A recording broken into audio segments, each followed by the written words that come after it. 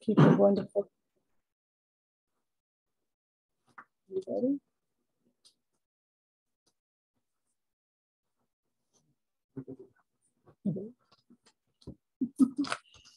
Good afternoon, I'm Christine Taylor-Lewis, and on behalf of the Afro-American Historical Association of Fauquier, I thank you for your support and welcome you to this, our seventh in a series of conversations with family historians and others who will share their genealogy research or provide information related to the local African-American community.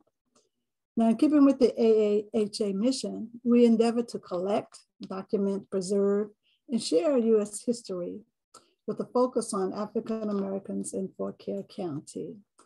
Our hope is that these series of virtual events will serve as a gateway to the extensive collection of information that is available in our museum, our library, our media and research rooms, as well as the various social media outlets such as Facebook, YouTube, Zoom, and of course our website.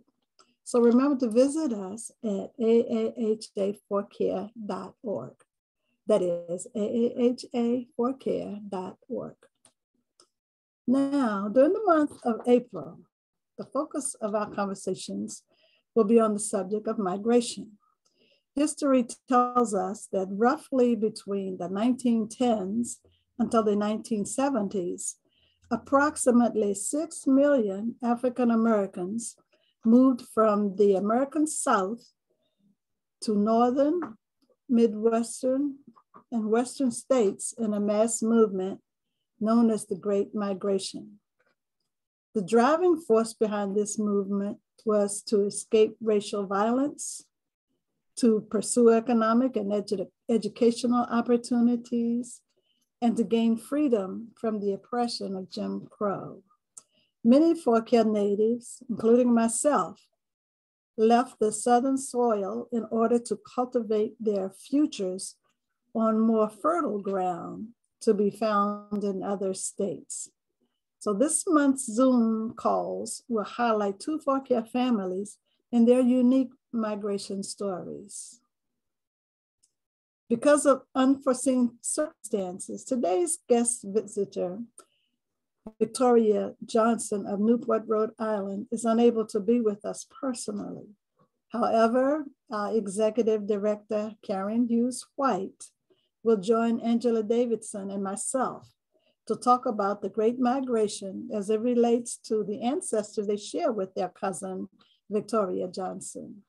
In addition, Karen will give a PowerPoint presentation that ultimately reveals how two cousins in different states tell the African-American story in the communities where they grew up.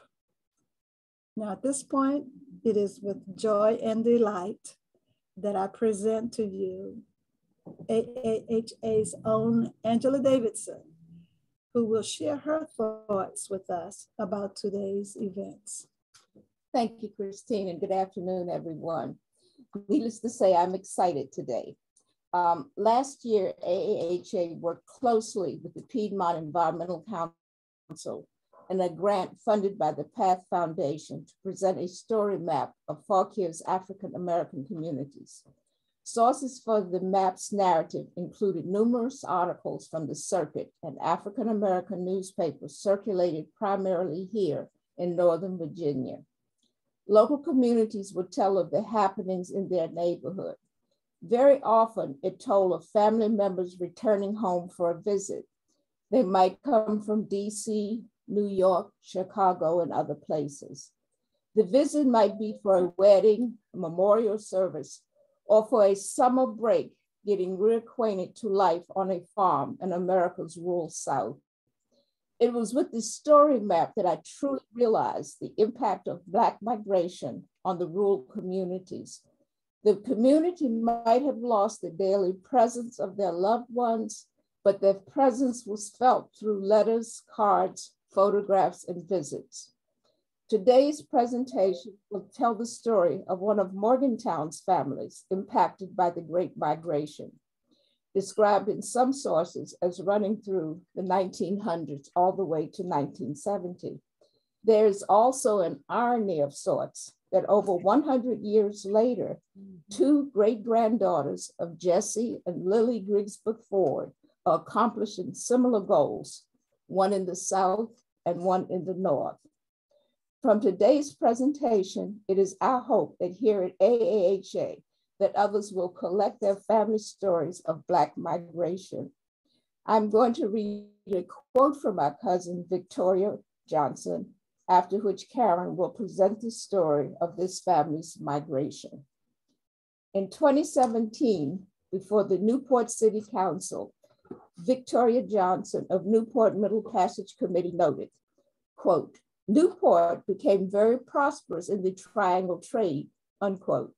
But when growing up in Newport, quote, "we were all told that we were equal, but we never had a history lesson in Black heritage," close quote. And this history was not discussed. The planned monument would be an important step in opening up public discussion on African-American heritage in Newport's history and memorializing the 106,000 Africans carried into slavery aboard Rhode Island slave ships. It will occupy Liberty Square, a site listed in the National Register of Historic Places. Karen. Thank you, Angela and Christine. Good afternoon, everyone.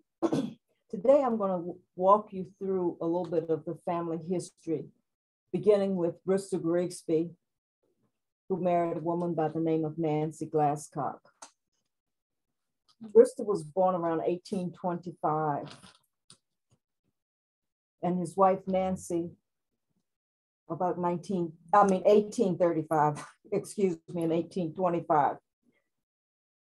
The first record we found of Bristol's early life was in a diary, an account book of Dr. Speedman, where he's listed as purchasing sugar, and he's listed as Scott's man. Where Nancy and Bristol in the 1860s in Fauquier County's death record note that they lost 2 children, and the head of the household was William J. Morgan. By 1870, William J. Morgan is deceased.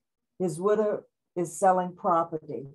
Bristol purchased his first parcel in the community known as Morgantown on Free State Road. In the late 1880s, Bristol is nearing his lifespan here in Fauquier. He has 3 sons, Peter, Gilbert, and James. These sons decided that they probably had enough of farming. They were very active within the community. We find that Peter and James both worked as clerks in Baptist Church, now known as Mount Nebo Baptist Church. Peter also owned a store and operated a store in West Virginia as well as in Morgantown.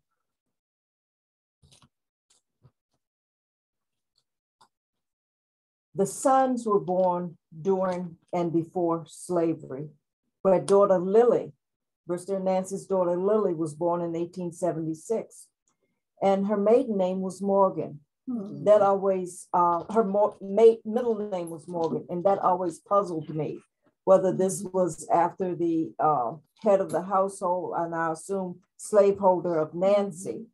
I'm really not sure.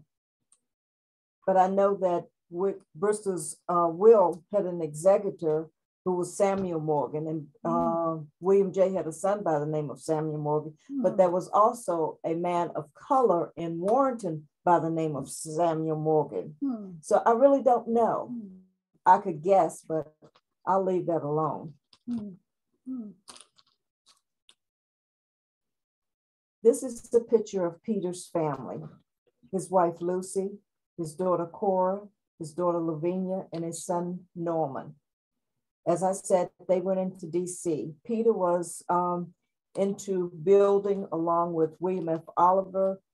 There are quite a few records pertaining to Peter's activity. He also deeded the property in 1902 for the Mount Nebo Baptist Church. Lucy and Peter are buried on the family farm, on the property adjacent to the original lot that Brewster owned. And Norman, I believe, is buried in Manassas at Cat Harping at the church lot. James's family also went into, I'm going to try something. I hope I don't mess it up. Let's see if I take that down. Yes. Okay. James's family also went into DC. He married a woman by the name of Carrie Welsh. Carrie is the daughter of Henry Welsh. Now, Henry Welsh is an ancestor of our co-founder, Karen King Lavore. Oh, okay. Okay. Now, Carrie and James had quite a few sons. And John is there. He was born in 1882, Willie in 81, Gilbert in 84, James, which we knew was Jim, in 88, and Marion and George, one was born in 89 and 91. They were very active in the DC communities, and different family members would go and lodge with them from time to time, as that they do with Cora and Lavinia. Okay. Growing up as a child, we visited Cora and Lavinia. I don't recall going to James's home as a child, but I do remember various family members over the years. Cousin Juliet, one of our founding members, is the daughter of John, who was born in 1882. Now, Gilbert's daughter, this is cousin Lena, and she is the daughter of Sarah Thompson. I remember her because she would button her sweaters, the top two buttons and the bottom two buttons of her sweater in the middle section would be open, and she rolled her cigarettes. And at different times, Dad would pick her up from the Delaplane area, if that's my memory holds correct. Now, this is Jesse Ford. This is Lily's husband. Okay. They married in 1892. And he is the son of Douglas Ford, who told the story of what it was like to be an enslaved person. So naturally, I assumed that Douglas Ford was an enslaved person. But doing research, I found that Douglas Ford was actually a free man of color living in Fauquier County, and his family members had been free for generations here in the county. He married a woman by the name of Ella Timbers, who is the daughter of Millie Timbers. And this Ella was the midwife, Kristen. Yes, the real midwife, yes. And they had several children. One of those children, James, went into DC. And this is James Samuel and his wife, Carrie Black. They're in DC here. So as I've mentioned, the different locations is basically just showing a pattern of migration, so to say. That's right. Now, this is Jesse and Lily down on the farm. That farm that Brewster purchased in 1870. He added additional parcels as well as his sons over the years. As Brewster got aged, he decided that his daughter Lily was not as educated as the boys. So he wanted to make sure that his daughter and his wife would be taken care of. So he originally, all of the property was supposed to be divided among them. But as he became less able to care for the farm, he decided to do a codicil to the will, giving his sons their share at this point, and then they were able to have it at that point as long as they would care for the sister and the wife, and the rest of the remainder of it would go to them. And that's what they did. Now, Lily may not have had a formal education to suit her father, but she was an entrepreneur. The farm was very active and it cared for generations. Lily raised chickens. On the back of this photograph that was in what we call the parlor, the front room, it had the caption, "Bye bye chickens," because she sold chickens. And that went down through the generations because growing up, when we would visit her daughter, Minnie, my grandmother, we would tend the chickens every afternoon, gathering up eggs. Oh, great story. So this is Jessie, one of the daughters, and Lily. I would assume that's Ella. It doesn't look like Minnie. It looks like Ella. And I encourage everyone that has photographs, please, with a pencil, write the names on the back of the photograph. And if it's an event, write that as well. Jessie and Ella had 3 daughters. Cassie, Lily, had 3 daughters. Cassie, Ella, and Minnie. There's Ella. Now, Cassie is the oldest daughter. Ella is the middle, and Minnie is the youngest. Born in 91, 95, and then 97. Cassie is the grandmother of Victoria Johnson, who's our guest for today. Cassie and her husband, Nathaniel, is pictured here with daughter Monona. And Cassie first went into DC and she was with one of the uncles, one of Lily's brother's families in the beginning. And she met and married Nathaniel Anderson. And they, from there, went up to Newport, to Rhode Island, where Nathaniel's father was working at the time. Daughter Ella went to DC once again, and then on to New York. I'm not sure which family member she met there, but there were other family in that area from what I understand. And I guess that'll be another research thing on another day. Wow. And this is our grandparents. That's Minnie and her husband, Daniel. Minnie's the baby girl.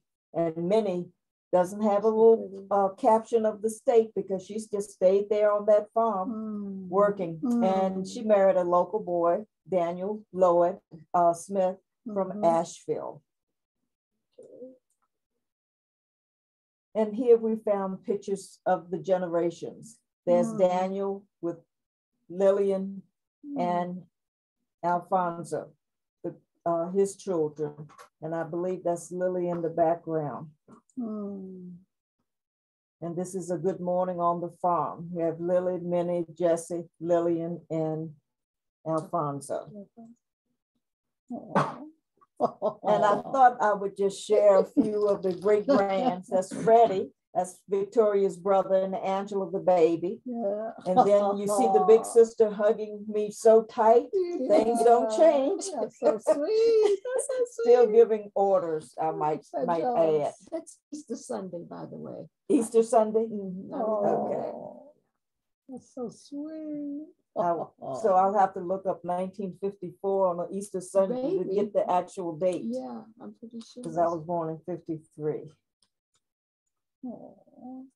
And of course, all the grands and great grands visited the farm on a regular basis. And it was easy for us because we just walked down the hill. But that's the 5 of us: Angela, Timothy, myself, Peter, and Aaron. And that's Fuzzy, our dog. Oh, look at Fuzzy.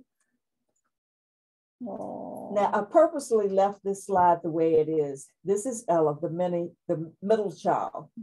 And yesterday, when I was pulling these photographs together, I saw a picture of her husband, Uncle George, who used to visit us from New York. And lo and behold, I didn't make a copy of it at that moment. And now I can't find which folder it's in. So I encourage everyone to make sure you know where your photographs are, to label them, and so that you can access them at will. But Uncle George worked for store. And quite often we would get toys shipped down from New York in boxes. From the toy store. Yeah, from the toy store. And That's most of the time they were seconds or had a few mishaps that they couldn't put out on the shelves and they were going to discard them. So he knew we'd play with them regardless. I'm sure you did. Yeah, so they it were was like fun. you. Yeah. I never met Aunt Ella, but I did meet her daughter, Marilyn. Beautiful young woman. Oh, she was a glamorous woman. I remember her coming home for homecomings, getting off the Trailways bus, and you never know what you would have on or how her hair would be, but she wore it quite elegantly. It's gorgeous. And this is the proud grandma. She is now holding Deanna, her granddaughter. Oh, that's so sweet. Beautiful pictures. And growing up, I had a very difficult time differentiating this picture as to whether it was my grandmother or my great aunt. Yeah. But it is so Aunt Ella. Yeah. What a beautiful family. Now we're going to spend a little more time with Aunt Cassie and her children. Aunt Cassie would often come back to the farm. So I knew her when I was a child, but she had 3 children, Buster, Geneva, and Monona. Her husband died early, but as they would come back, they would always take photographs. And Granny would comment about them taking photographs all the time and sending them back home. But I'm so thankful they were picture takers. What a marvelous collection. And this is Geneva and her husband, Richard. It's Aunt Cassie's. And here Aunt Cassie is making sure that the grands come back to the farm. So she is with grandson Richard there. And there's granddaughter Sandra. It's Aunt Cassie with Freddie. This is in Rhode Island. And that's Monona, Freddie, and Vicky. Yes.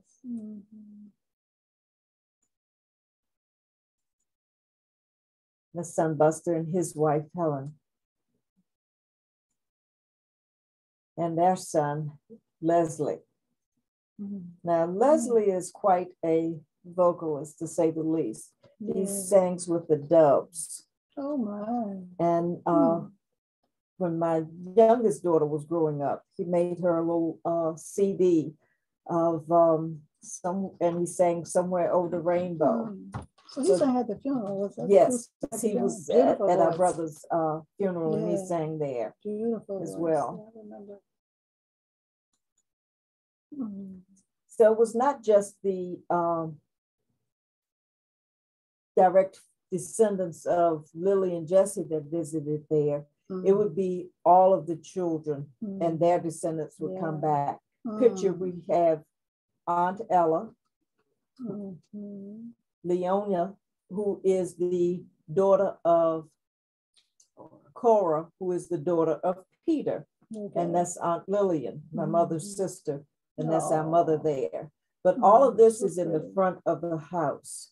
So as time goes on, you see a chicken there, you see the peonies, rose bush, and I believe there's corn across that fence there.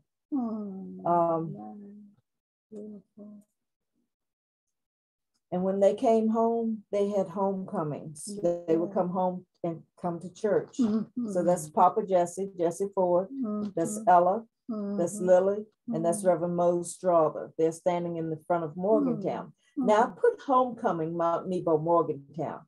Now I'm questioning whether that's actually on a homecoming Sunday or not, because I don't see the window open. So the windows usually open on homecoming?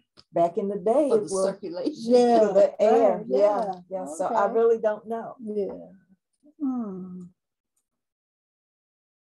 But they always kept in touch. Good looking. So you see them over the years, still photographs, still sending and sharing their stories. They would come down from Newport. They would come from New York. They would come during the summers to help care for Papa Jesse and Granny in the wheelchair. Mm. And we call her Granny in the wheelchair because it's their mother, but she raised those chickens and she was getting them up one night during a thunderstorm. And she was on top of the hen house, getting her chickens in, and the lightning struck the house. Oh, and she was paralyzed. Oh, yeah. Oh, And they did send her to New York. She's in a wheelchair here. So you see Lily through the years, and now Lily's an older lady here. And this picture looks to me like our grandmother. So you remember her? I remember my grandmother looking just like that. I didn't know. Your grandmother, I don't remember Lily other than going into the room after she had passed. But they tell a mean story on me. Oh, they what said, do? Try to wake her up? No, Anthony, you want to tell that story? There were always visitors at the house. And one day our neighbor, we called her Miss Lucinda Miles was there. And Granny said, you know, I'm 79 years old, but I've never seen a child as bad as that in my life. And she was talking about Karen. And I remembered it because Granny had to force to talk. She talked in a whisper because of her vocal cords. And my mother said, you mean she was worse than Aunt Cassie? And Granny just threw up her hands and said, yes, me. No. But I don't think Karen was bad. I think she was inquisitive. So she was constantly busy looking for things to entertain herself. That's right. So having learned that, I'm trying to be patient and understand it. Right? Yes. This is 1970.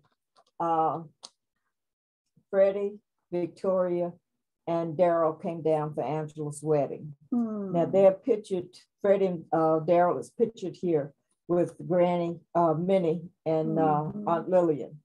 Daryl is Victoria's son. Okay. This is, I believe it's 79 or either 80. So you have several generations here. This is this is Ella's daughter, Marilyn. This is Cassie's daughter, Monona. And this is Cassie's son here, grandson, Monona's son, Freddie. Okay. And this is our grandmother, Minnie. This is the baby girl. And she's holding my daughter, Ebony. And this is her daughter, Aunt Lillian, and this is her brother, Uncle Jack, back here. And then there's Angela peeping back, and Peter, I'm here. Oh, what a nice picture. In May of '92, I guess it was actually around April, Uncle Jack, who is Alfonso, wanted to make sure that he got a chance to meet all of the Grigsby descendants again. And he came up to Mom's and he asked if we could put that together. So we contacted James's family, John's, different family members that we knew were still living. I'm not aware of Peter having descendants living at that time. I think his were all deceased. And so this is what we did. So this is the descendants of James Grigsby that came up to meet Uncle Jack in 1992. My mother hosted them at the house, which where we grew up was a parcel of the land that was cut from some of the farm property. So we shared stories in the afternoon together with lots of food. Now I want to tell a little story about this woman right here. This is Esther Grigsby. When I got ready to have Ebony, my daughter, in 1975, I delivered her at Howard University. And there was a nurse there. I thought she was the meanest woman ever.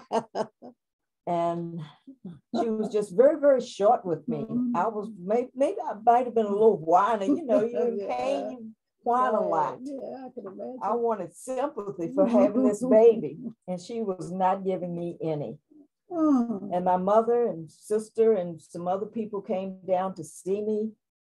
Only did I find out then that this was Cousin Esther. Oh, I knew the name Cousin Esther, but I didn't know Cousin Esther. Cousin Esther was rough. Yeah. Oh, So she teased me from that point on, but it was a nice gathering that day. Oh, there she is. Uncle Jack passed October of 92. We had learned during this course of time that his blood pressure was extremely high.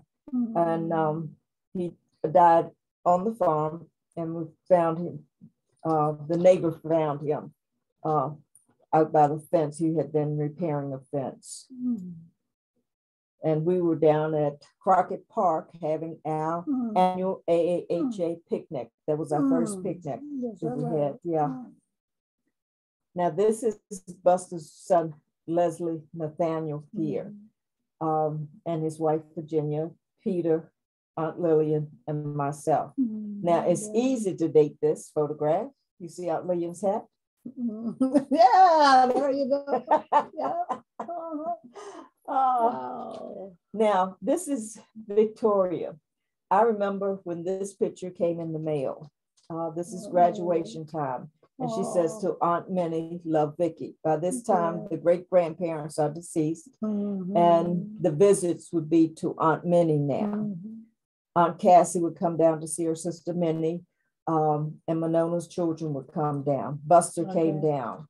I think I was in the 9th grade when I met him, and his son Larry, and I didn't have a picture of Larry to share with you. I haven't pulled together all of them at this point. Now, what I would like to be able to do right now is to have you hear from Victoria. I'm going to share with you a 3-minute YouTube presentation regarding her work in Newport.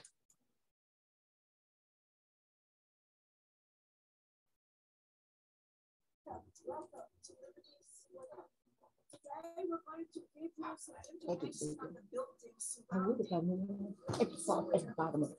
We'll begin with a National Register building. It's a White Cross town. It was built today, 1652. And it is the oldest cabin license in the United States. National Register building. This is the Great Friends Meeting House, 1699. The Society of Friends Worship here, 1819.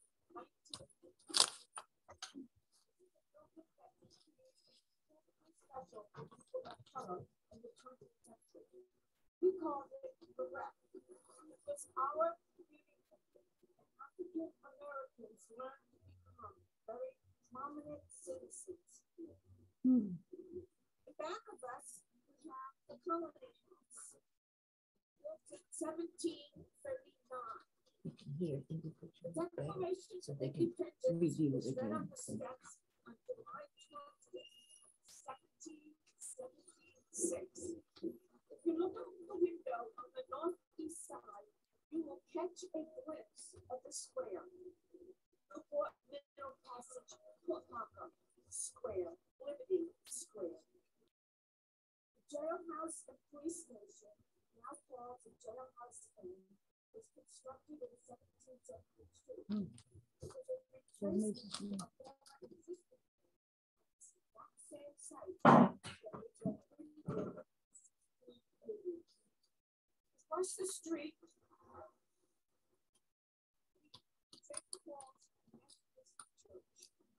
began building in 1806.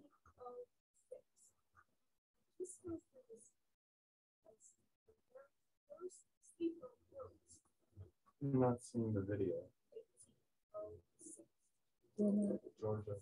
This is No, because I don't know what to do.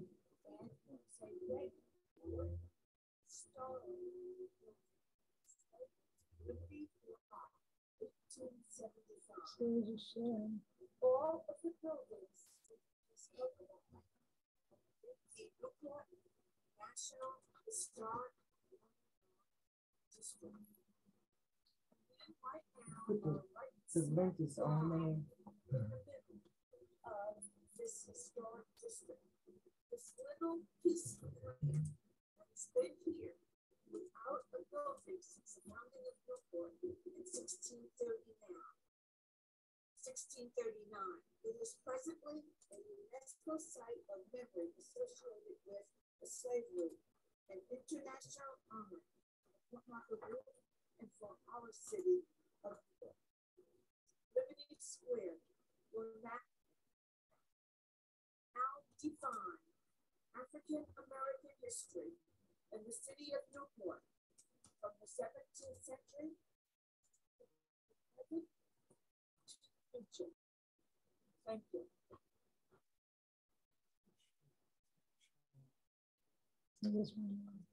It's over.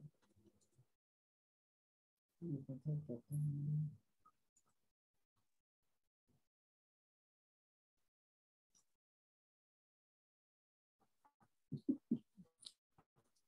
That's an awesome presentation.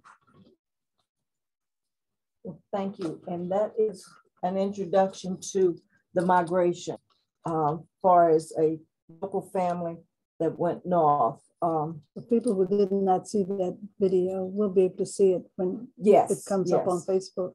They'll be able to see it on Facebook, or what you can do is to go ahead and in the chat, we added the link. Okay. Jerry put the link in. Okay. Thank you, Jerry, for putting the link in. If anyone has any questions or comments, we'd love to hear from you at this point.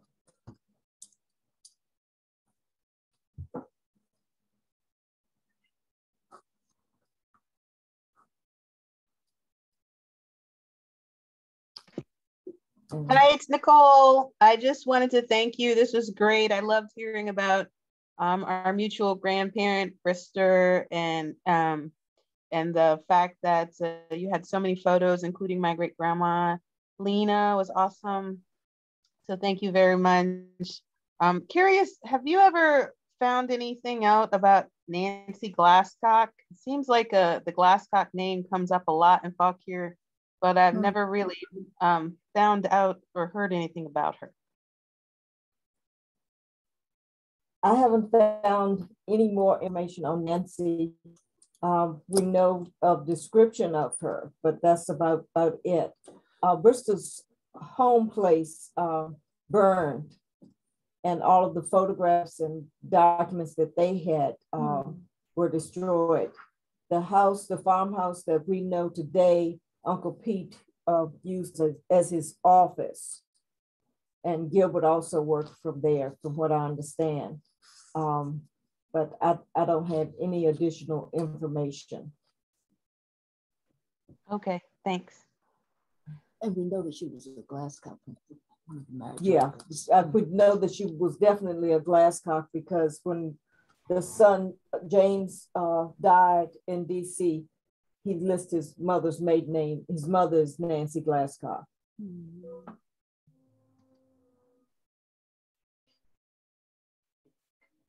Thank you. You're welcome.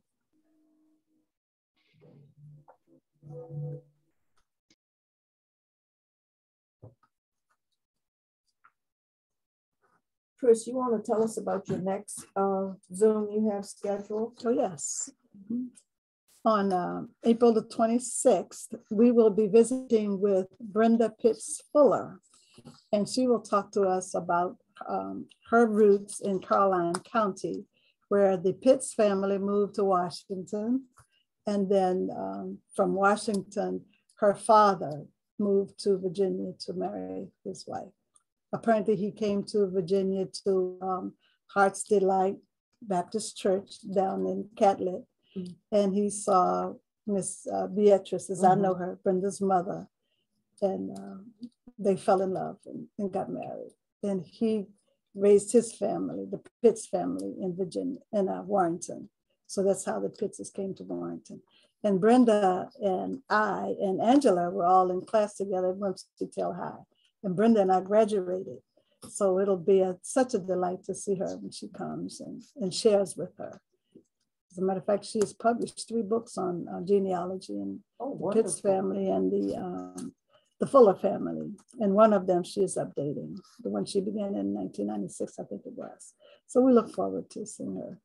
Yeah. It's wonderful. It's wonderful. I encourage everyone to document as many of your family stories as possible. And it's quite easy now with these new cell phones and everything. It is. There's so much information out there. Victoria's website is this, Karen. You could put Actually, it's quite easy thanks to you ladies, because everything I turn up searching on Ancestry.com, here comes a link to an article in the African-American Historical Society of Fauquier. So that's what's making it easy. It's all your hard work. Oh, thank you. Thank you. Thank you. We have a question from Leslie. She wants to know if the Grigsby home place is still there or in part. And the answer is yes, the property is still there. The farm itself is being leased at this point. Only because our brother passed this past fall, and he was the main person that was working it. We were doing the beef, doing cattle on it. But no one lived in the house since 92. We had, my mother and aunt had installed new windows and poured a basement floor, fixed the fireplace, and then it was vandalized, and all the windows and everything were broken out. And at that point, you couldn't insure unless someone was living in it. So, yeah, so that's the story. But there's still quite a few memories there, and we do go down from time to time. But growing up, there was a garden. The orchard was no longer there. The pond had been closed in because there were snapping turtles that were injuring the ducks that would be on the pond. There's underground ice house that's in the garage. And I remember when Granny would milk the cows in the afternoon and would do the separating. So it's a lot of things there. Yeah, good memories. Oh yeah, Real definitely. Cherish. Thank you, Leslie. And if there's nothing else, I think we can close up for today with the Zoom, and we'll invite everyone else to come back on the 26th. And again, we're open on Tuesdays and Wednesdays from 10 to 3. And everyone mention the website. Okay, and the website is newportmiddlepassage.org for anyone that's interested in that. That's for the one up in Newport. I'll see if I can't put that in. That's the work that Victoria Johnson is doing. Yes. Matter of fact, she in her group, she's on a commission who's putting up a marker to commemorate the Middle Passage, as well as the African-American contributions to the city of Newport, Rhode Island. Now, there is a PowerPoint that Victoria sent down, and I can start that if you have the time and you want to see it. That'd be interesting. And we'll just let it play. So let me see if I can't share my screen and bring that up.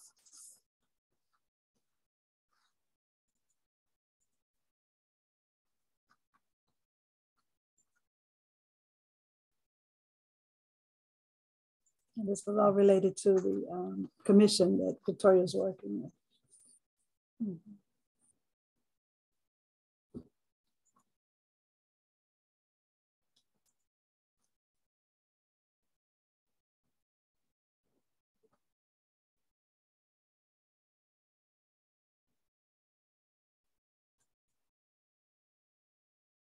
Realize that was a slave ship. Yeah, you see the packing of the ship.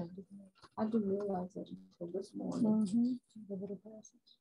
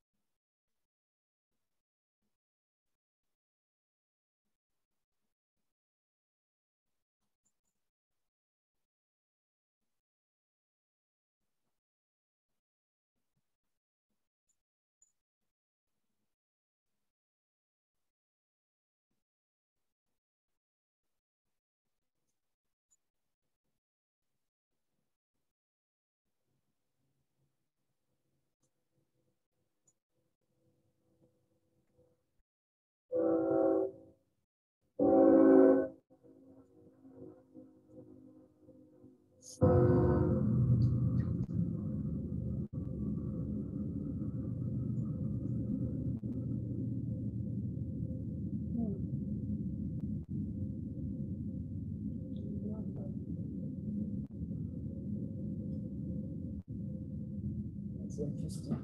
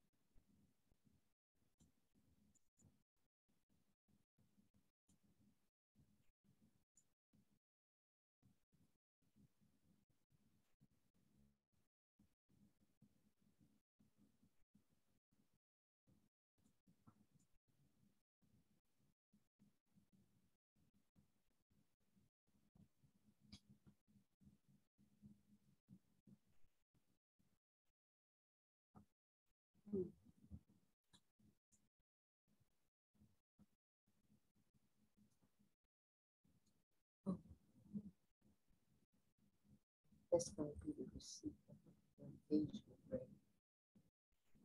The paper, that's the receipt of her engagement ring. You'll see, it's real old. I didn't realize what it was. $7, $2 left.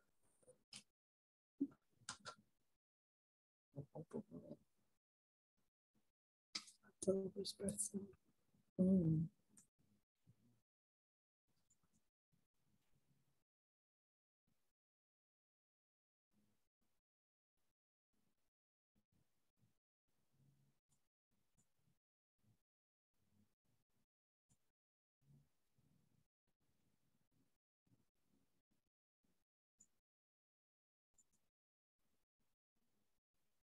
That should be 1914.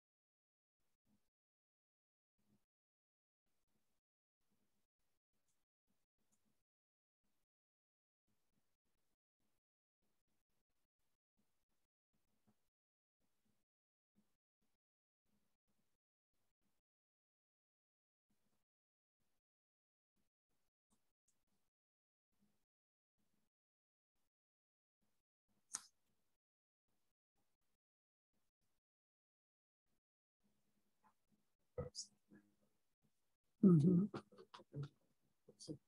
Just tell me. If we miss something, we can get it later. Mhm. It's on the website. So all of this will be on Facebook too. Mm.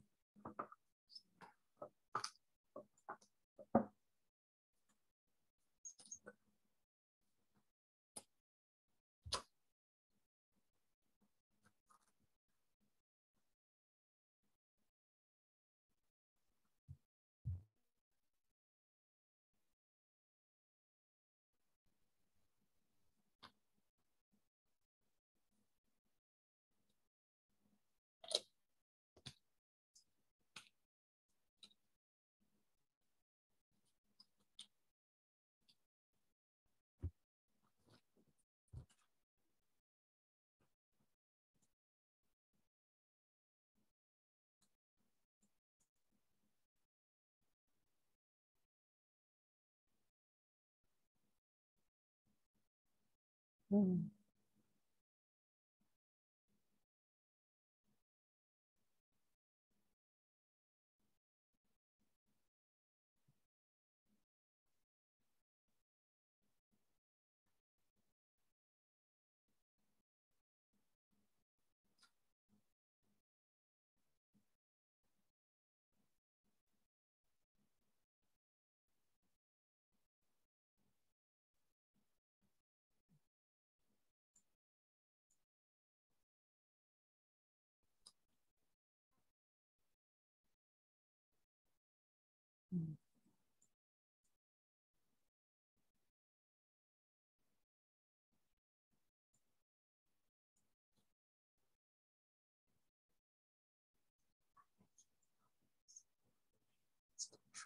Mm. Yeah, But I don't have my glasses on. that's really nice. Really nice. Victoria's pictured with the blue sweater on.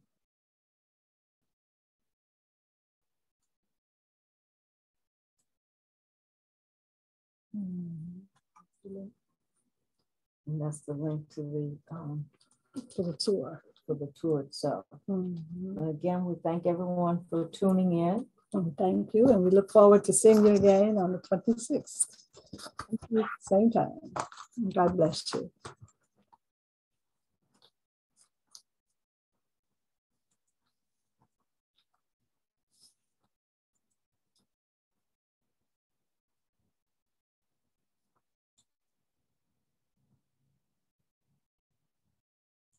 Did you notice how many people were on? I didn't. Here at the top. Mm.